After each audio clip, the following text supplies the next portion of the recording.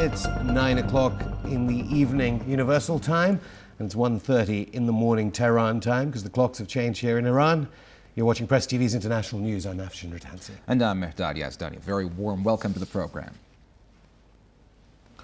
Leader of Iran's Islamic Revolution says the world of Islam should unite against its enemies. Ayatollah Sayyid Ali Khamenei said that global arrogance led by the United States and Israeli Zionists is trying to divide Muslims, and that the United States and Israel are against both Shias and Sunnis who stand up against their bullying policies.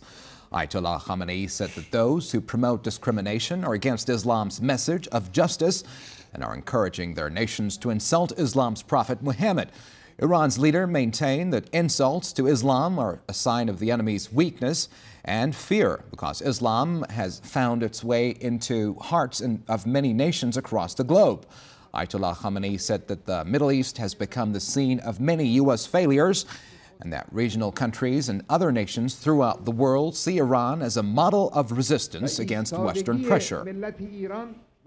Over the years, the enemies have done all they can to undermine Iran's Islamic system and prevent it from becoming powerful. But Iran has won a reputation in many parts of the world as a symbol of resistance and a nation loyal to its principles and values.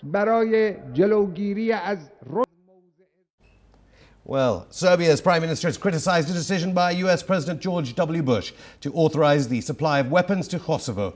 Vojislav Kostunica called the US decision another deeply wrong move concerning Kosovo, but the White House argues that the military assistance would strengthen the security of the United States and promote world peace.